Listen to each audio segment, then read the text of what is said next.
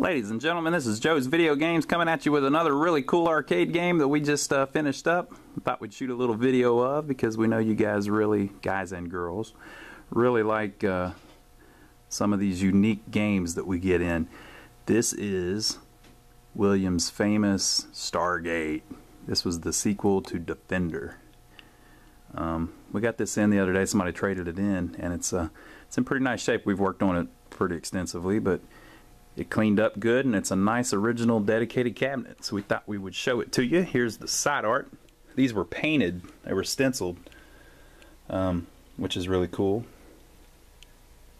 So they had like a red thing going on. And it just said Stargate on the side. Williams. See the little dot there? That's kind of like a copyright thing. And on the other side, I guess they couldn't really print it that well, so on this side they have a little trademark sticker there, and there's a little registered sticker there, and that's actually like a little decal. I guess they couldn't really do it as a stencil, so they printed little decals out that were supposed to be stuck on there. But that's what this side looks like. Still in nice shape. The cool thing about these Williams cabinets is they're actual plywood. A lot of the games were particle board, and particle board, whenever it gets wet, which inevitably these games do, either by sitting in water or by getting rained on in the back of a truck. A lot of these games, a lot of people have a misconception that these games they would put in a place and then it would just stay there for 10 years or whatever. That's not usually how it happened. They would put a game out on location and then they'd leave it there for maybe a month, and then they'd move it to another location whenever it got a little older. And so, you know, you might put all of the brand new games in the bowling alley because it's making you the most money. And then after the games got a little bit older, you would move it over to the skating rink. So maybe the skating rink got the B quality stuff, the stuff that had been out a little bit longer. But anyway, the games, and they also got moved whenever they were working on them or whatever. So the games got moved around a lot, and they'd get caught out in the rain sometimes. So a lot of games would get water damage from that. Or another way is people would like you put it in a gas station or something, or a laundromat, and people would mop the floor, and they'd run the mop up against the game, mopping the floor, and get the bottom of the cabinet all wet. So this one's a little damaged down there, but it's not that bad because the cabinet's plywood. Plywood, whenever it gets wet, sometimes it'll separate a little bit, but it doesn't usually just crumble apart. If you get particle board wet, it'll just start turning into sawdust, basically. So it's in pretty nice shape because Williams had the decency for us people that are messing with these things 30 years later to make the cabinet out of plywood. Another famous plywood cabinet is Miss Pac-Man, like that one over there. That's another video though. So this is Stargate, also known as incredibly hard. This is like one of the hardest games ever. Just ridiculously hard. Defender as well. I just can't play either one of them. I'm going to play it here in a second, but it won't be that great. Here's the art though. We'll check it out. Stargate Williams Electronics, copyright 1981, trademark. And then again, Williams, and there's a little registered thing there. So there's the marquee, looking good. We put a, one of the things we did to it is we put a new control panel overlay on it. We got this from Arcade Shop, where we get a lot of our stuff. It's in really nice shape. The original control panel overlay was shiny like this. Sometimes you'll see people with one that's like a dull or a matte finish like a traditional overlay is on a lot of games, but on Stargate it was this almost patent leather looking shiny overlay that looks great. And so the difference between Defender and Stargate, or one of the differences, they added this Inviso button here that's not on Defender.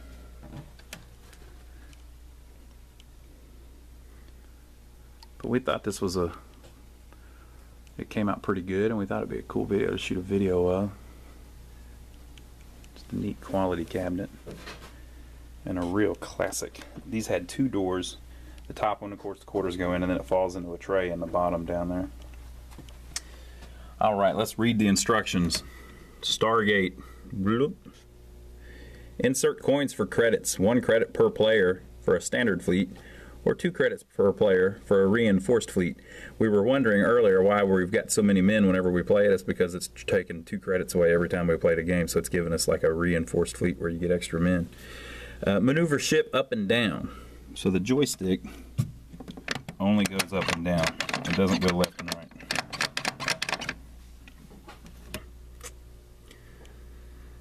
Control speed and direction. So if you want to go left and right, you hit this reverse button, which turns your ship around. And then you move by holding the thrust button down. So you don't just move left and right with the joystick, you have to hit thrust. And it goes whichever direction you're facing. Blast enemy ships using the fire button. Pretty self-explanatory. Fire. Hold reverse button down for additional instructions. Yeah, let's do that. Stargate secrets. Warp. Rescue 4 humanoids and carry them into the Stargate warp. It's not allowed after wave 10. Flying backwards into the Stargate inhibits the warp. Inviso. Activate Inviso antimatter cloaking device to disappear and destroy everything in your path. Red line below smart bomb display shows Inviso time left. Stargate. Transports players to humanoids being reduced. Transports player to humanoids being reduced. Oh, okay, that's cool. Otherwise, transports player to opposite side of the planet. Humanoid. Planet explodes when all the humanoids are lost. Humanoids restored after every 5th wave. Smart bomb. Destroys all enemies on screen. Extra ship. Smart bomb. Inviso time awarded every 10,000 points. So there you go. That's a few secrets for you. That's probably not going to help me much. We're going to try it anyways, but it's going to take my lunch money, believe me. Press 1 player or 2 player start. 1 credit is a quarter. Williams Electronics Incorporated. What a cool game, though.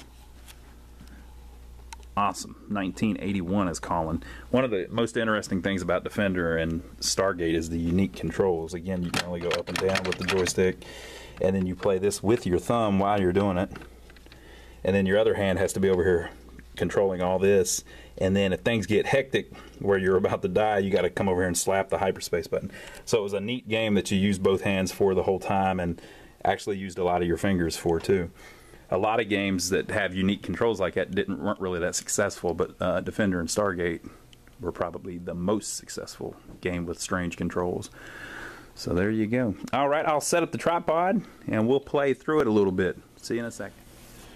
All right, folks, we're going to attempt to play Stargate, one of the toughest games of all time. Now, if you guys have been watching any of our videos, you know that I'm not a very good at playing arcade games, even though I like working on them and I like selling them and I really appreciate them. I'm not very good at them. So what you've got here is someone who's not very good at playing video games, playing probably the toughest video game of all time, with maybe the exception, or the toughest arcade game of all time. We'll just say it that way.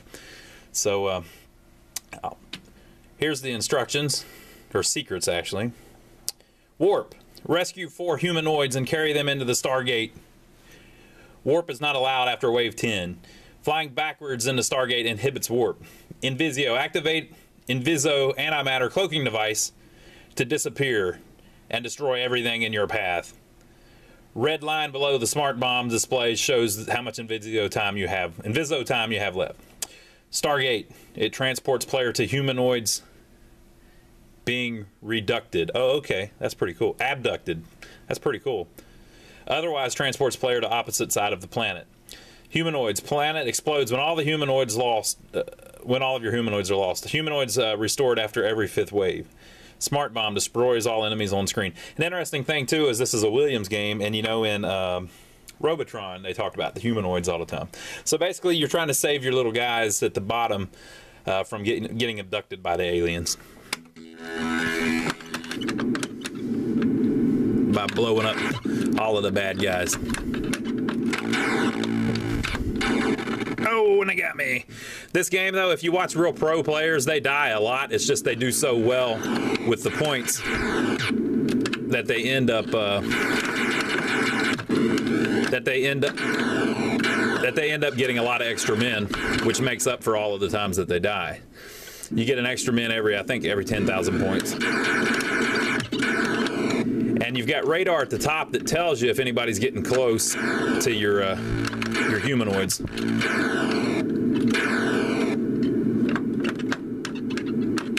Like that one. Look at him. I don't know. The way I like spin around like that, I don't know if that's a good idea or not, but...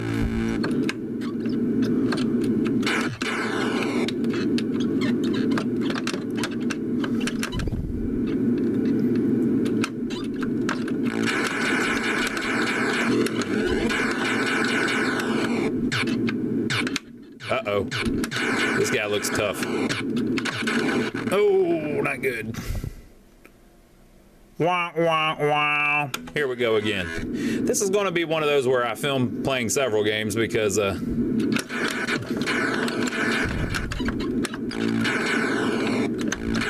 don't know if I should be shooting everything or just the green guys.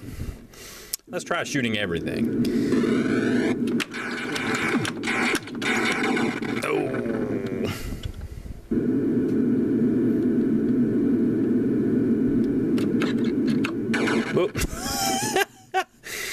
It just took my quarter again.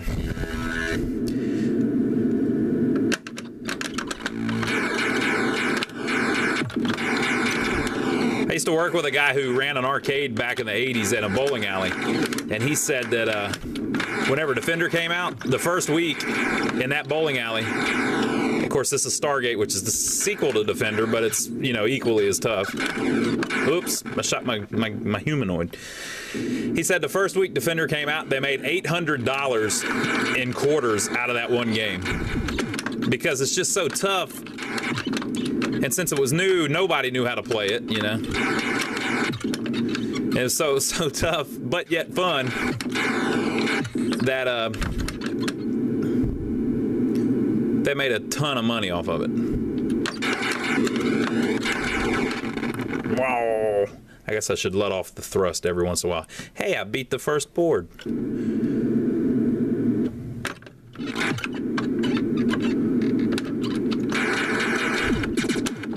What in the world? I don't really want to fly into that Stargate because I don't know where it's going to take me.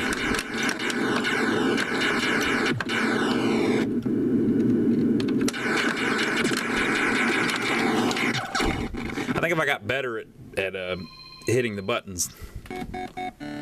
Wah, wah, wah, wah. Wah, wah, wah, wah.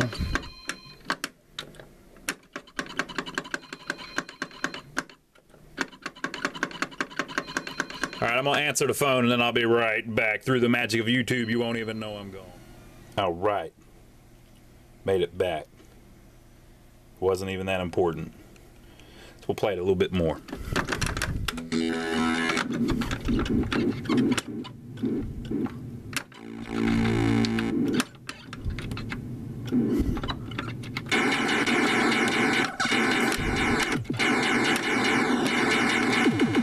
I don't think that'll work though. I don't think you can just stay in one place.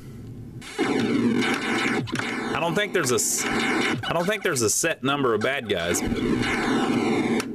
Uh-oh, looks like they're trying to get my humanoids.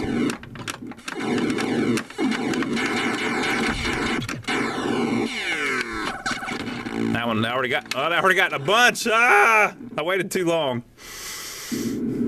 They're killing all my peoples. Maybe I should do a smart bomb.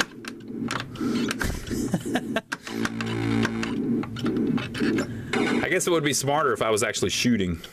This game is just, there's so much going on, it's hard to figure out. You gotta think about a bunch of stuff and...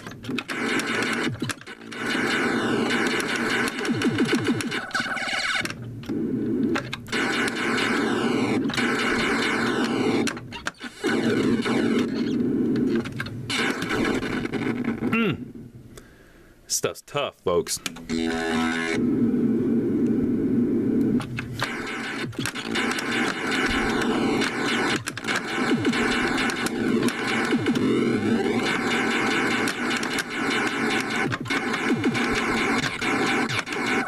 You bastard. Look at him. I shot at him 100 times and he still got the guy. I didn't really mean to do that.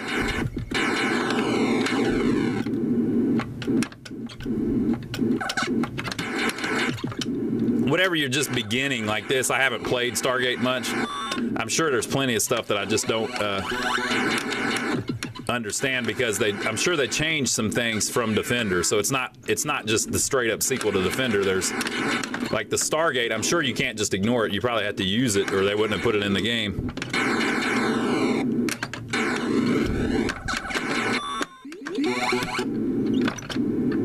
Well, that guy looks vicious.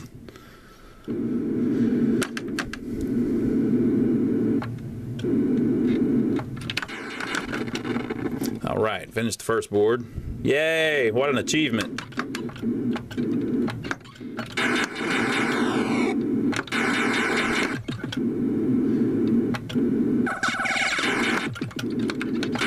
Whoa. Yeah, flying left's probably not a smart idea. Dun dun dun dun.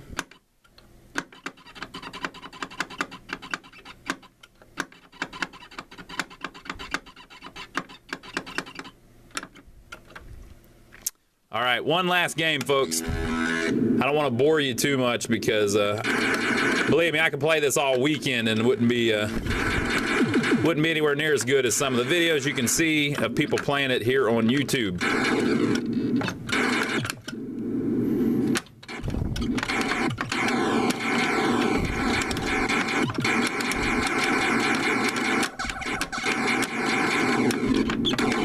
Oh, he was getting my guy.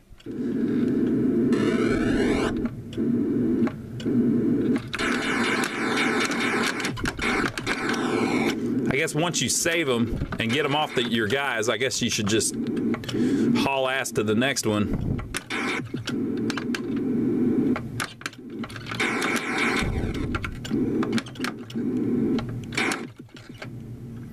That's a little easier for me that time. You think I'll ever get to where I could actually beat 2 levels?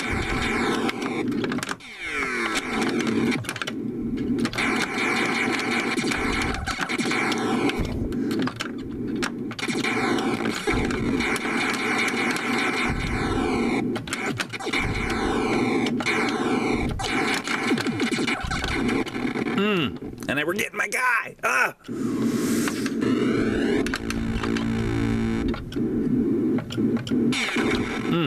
I guess you should be shooting the whole time because you can't really. Well, if you shoot the whole time though, you might shoot your humanoid. So maybe that's not a great idea. Well, you know what they say, folks. Practice makes perfect. So I probably need to spend a couple more